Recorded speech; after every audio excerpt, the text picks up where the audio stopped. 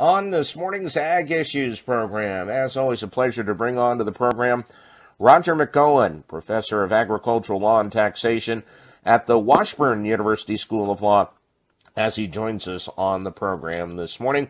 Roger, good morning. How are you? Good morning, Greg. Just doing fine today.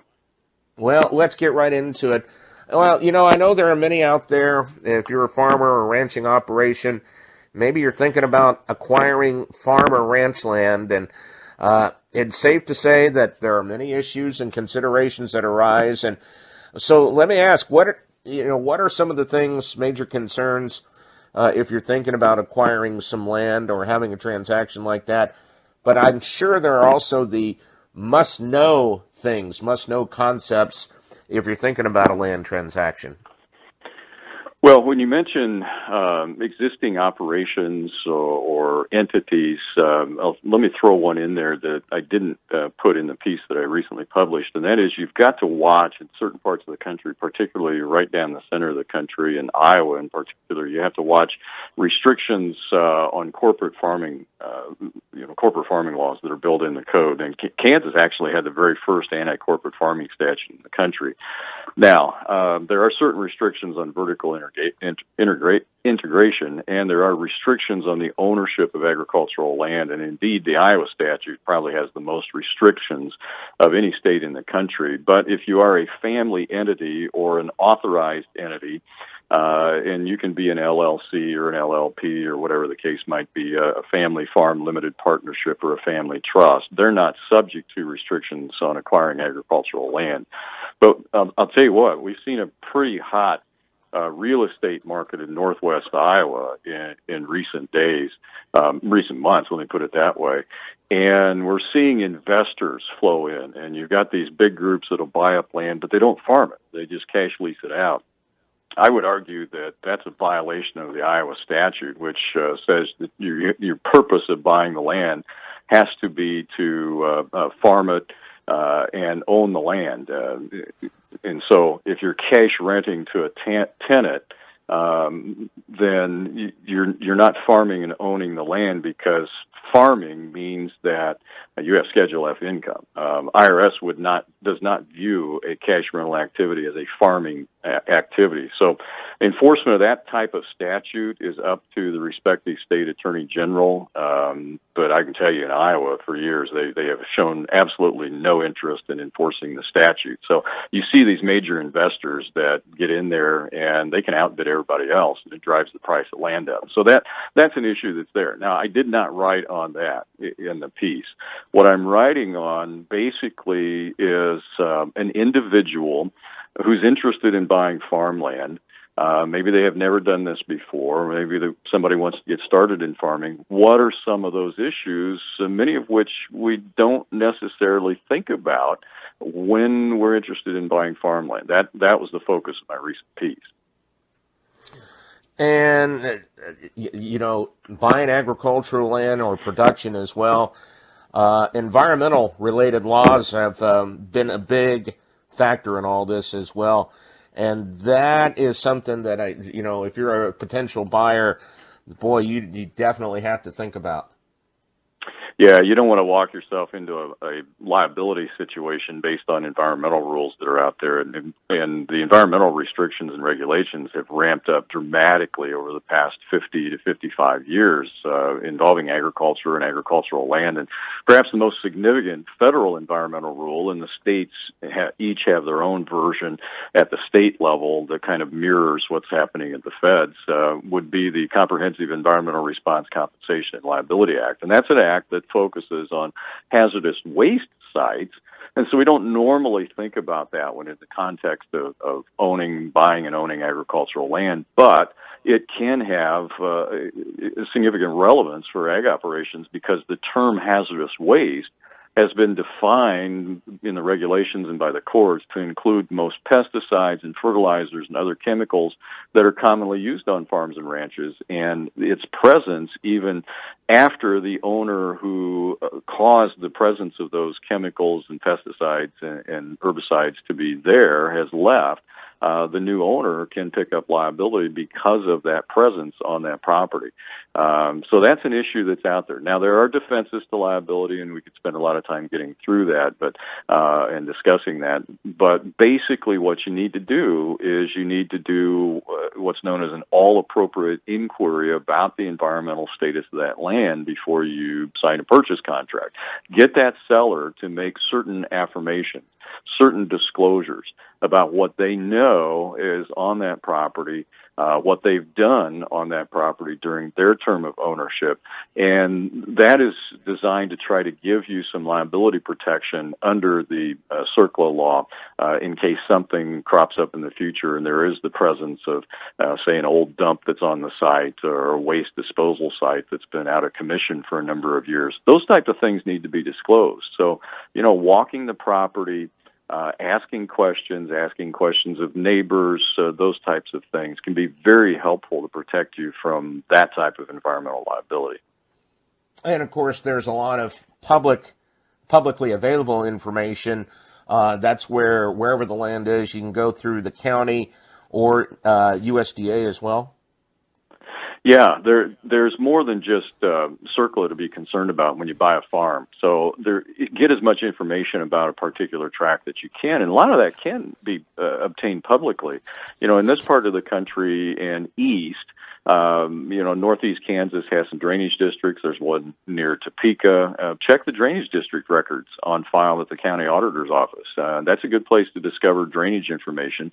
Those records may not be in the county register of deeds office or the recorder's office. It might be in the auditor's office. They won't show up in the abstract.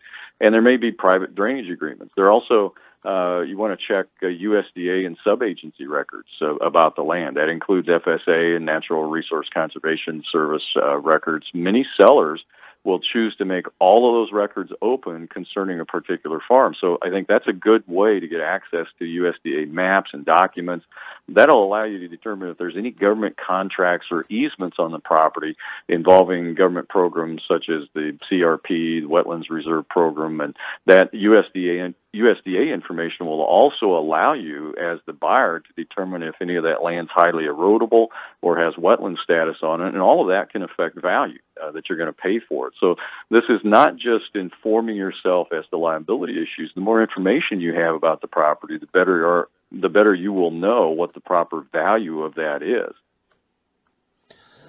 And there's another factor, too. If you're interested in buying farmland, it probably would be good to know on whether that particular piece of land is leased to a tenant.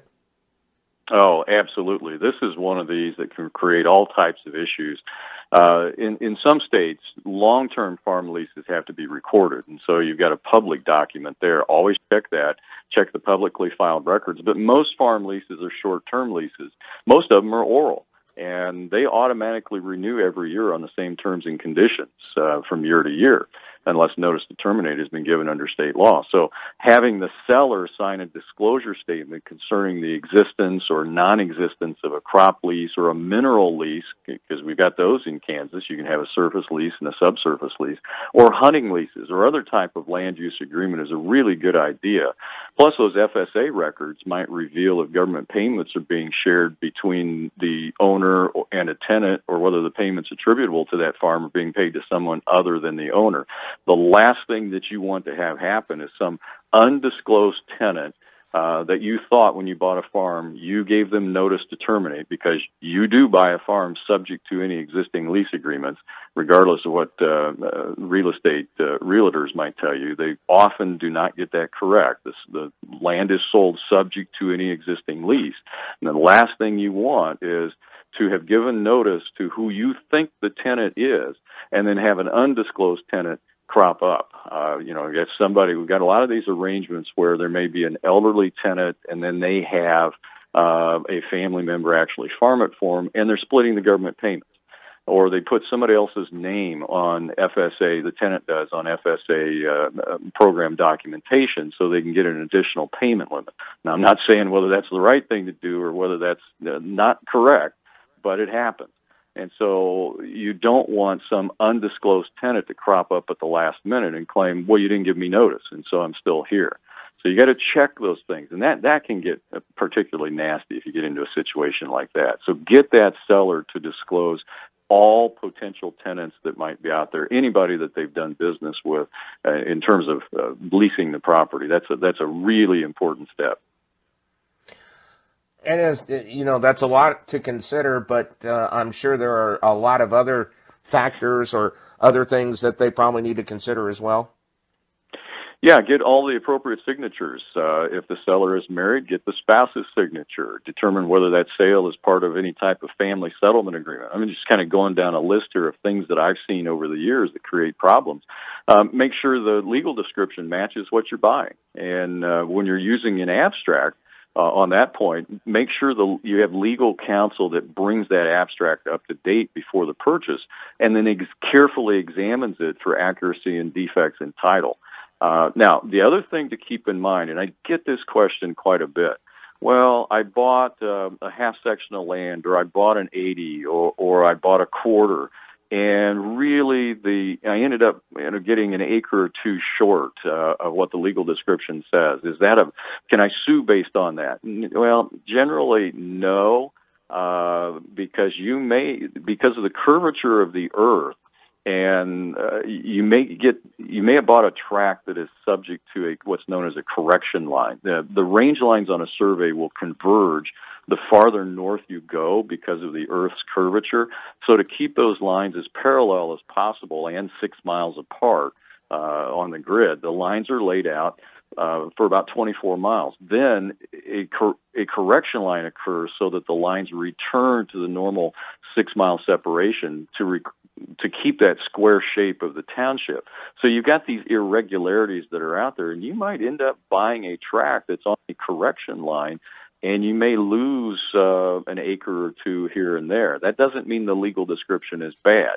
That legal description is sufficient if it either identifies the location of the land on the ground to the exclusion of all other land, or gives you a means by which that location can be obtained from other sources.